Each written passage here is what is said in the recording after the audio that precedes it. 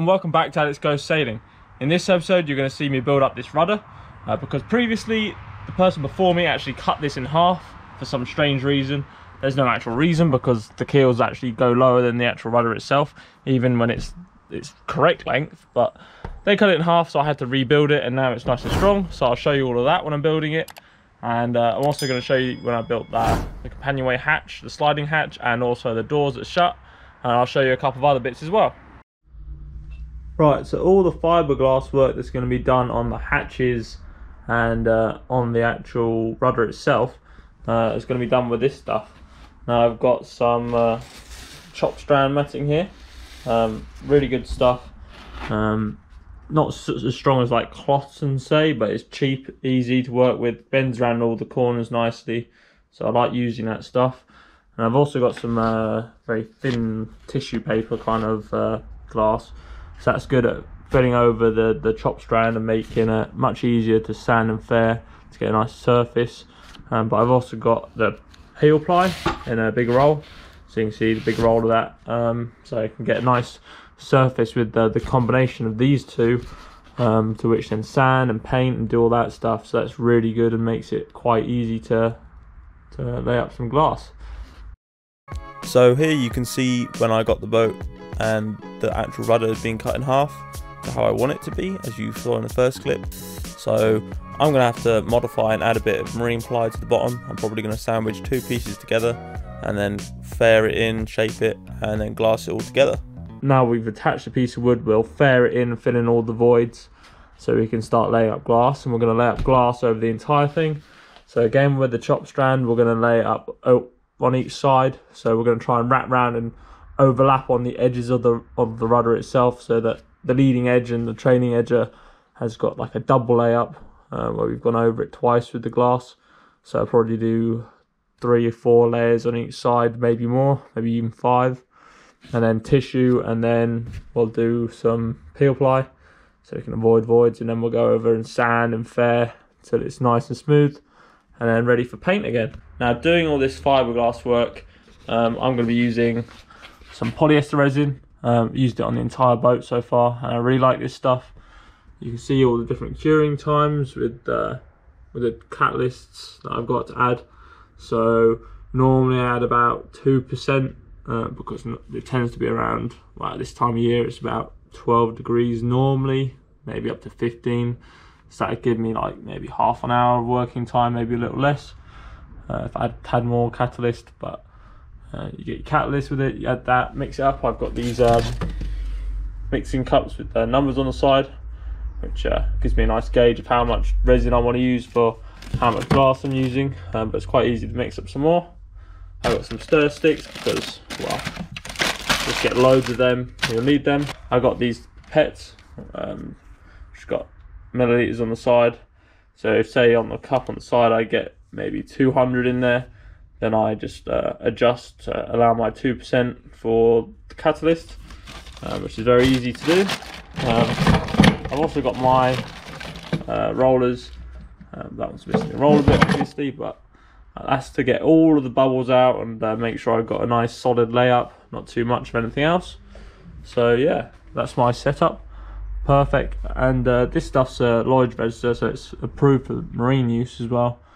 So ended up doing about 3 to 4 layers of the chop strand, and then a bit of the tissue, and then the peel ply, and we used the roller to get all the air bubbles out in between, and the actual layup was really good, no real voids anywhere. A little bit rough on some of the edges, but like, that's a given with how sharp they are. So a little bit of fairing and clean that up, and then just seal up the fiberglass, and then I could do the barrier coat and the anti-foul. Here we have the rudder that we've just fixed up. I've already bolted it up, so you can see we've got 4 stainless steel bolts in there, all nylock, so they're not going to come undone. We've done opposite side bolting, which is good, and the plate, I don't know if you can see at the top there, a little bit sticking out there, but this actually sticks out. Probably plate comes down here. I'll show a picture of it now. Probably comes down to there, so in respect to the actual rudder itself, it's probably covering up 1/3 of its surface area, so we had to build this quite strong, but we managed to match to the edge around the the edges at the bottom. So that's pretty good, and hopefully it works on the water quite well. As you can see, it looks pretty even all the way through. A lot of fairing and sanding's gone into that, and the anti-fouls worked really well. And well, this thing's solid, like punch it, shake it around, it ain't going anywhere. So you can try and look at a bit of flex in it.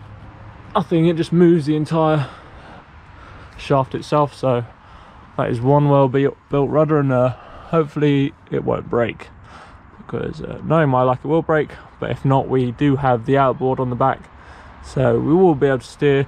And then we will also have the plate, and hopefully if it does break, it'll just break in half again and be not as bad as well, it'll be exactly the same as what the person before me did, where they actually just cut this off for some weird reason, although the keels actually stick out below this, so they wouldn't really have a reason if they were grinding it out, because the keels would stop the rudder before. But anyway, they decided to, or maybe they actually crashed into something. But now we have the full rudder back to what its size it's meant to be, based on other boats, other Vivacity boats. So this should do me well. I'll let you know how it goes on the water. Hopefully we can go to wind a little bit and not have too much helm in different ways. Now onto the companionway hatch. I had to solve the problem that there wasn't any hatch, and to do that I decided to make up a little plan. So the main issue I had was with getting the sliding hatch. You can do it like a raising hatch, but that wouldn't make any sense on such a small boat. So I was going to go with a sliding design. So there are a few different ways you can do it. Some have like a raising hatch system, some have one that you actually have to remove or hinge up. But on this one I'm going to go with a sliding design, as that's what most boats have, and it's quite easy to do if you figure it out correctly. So a few episodes back we did the deck paint, and before I actually painted the deck I fitted the lift off hinges and mounted the doors for a test fit, as I knew I was going to do the sliding hatch. Now that I had the doors fitted, I could actually work out the interface between the hatch, and I could make it out of marine plywood, and I just screwed some bits together and made it fit over the edge, because there's two different level changes for the hatch. That was quite easy to do. I could then go on to test it. Now the way this system works is with 4 Barton tracks. I think they're 25mm. They're bolted onto the deck and along the top of the companionway area. So 2 at the front, 2 at the back, and then 4 little mounts which I bought, like little pulley block things that could actually clip onto the tracks, and just took those off and bolted them straight onto the hatch. So there's one in each corner and they just fit right on, and then you've got little end stops, so you have to slide the hatch on and then put the end stops on when you want to install the hatch. But I mean, it slides really well.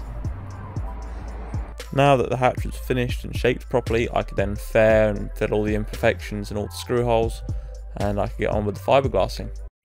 Now on the hatch I'm going to be doing probably 4 or 5 layers of this stuff, maybe a little less, because we're going to do it with plywood, so that's going to be most of the strength, and then skinning it on both sides with this, so I'll probably do 3 on each side, with a layer of tissue, and then a cover with the peel ply, and then we can fair it and sand it to our heart's content, and then get a bit of paint on there.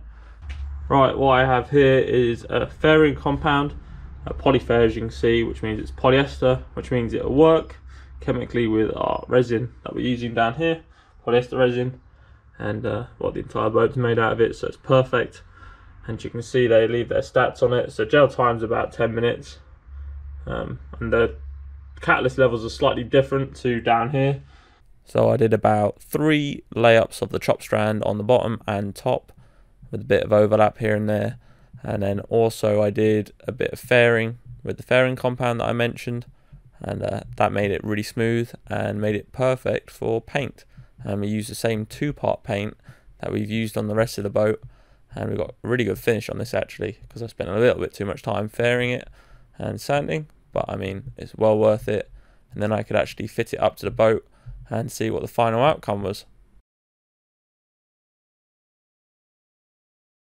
Now I've bolted up this track here, T-track. I think it's 25mm Barton track, so that's good. And you can see the reveal we got on the actual hatch, which is pretty flush. There's a little bit of scraping just underneath where you can see the little mast. There's a tiny bit of scraping, so I might take it off and do a little bit more sanding. But that slides perfect and it locks out. So that's ideal. Nice and watertight too, as you can tell. We've had loads of rain recently, so this is ideal. I really like how this came out, and I can actually jump on top of that hatch as much as I like, and it doesn't even flex or like move, so pretty confident that it's solid if I wanted to stand on it, as you would on the deck. Now I'm going to quickly show you the companionway step that I actually fitted some gas struts to actually lift up and close down, and that's where the toilet and all the electrical stuff's going to be kept, bilge pumps and things like that.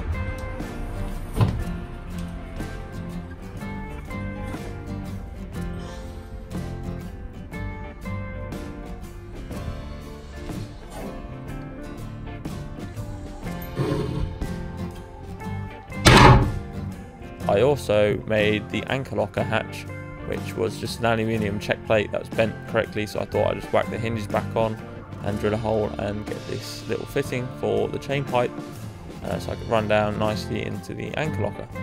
Now if you haven't seen last week's episode, go check that out, as I actually build the launch trailer for Meraki and get her moved for the first time, which was quite interesting, and it actually worked quite well. And I actually installed a massive winch on the back of the trailer to get her on board. But yeah, lots of good things to come on this channel, so subscribe and like, and leave a comment down below, because I do get back to you. And thanks for watching, and I'll see you guys next time.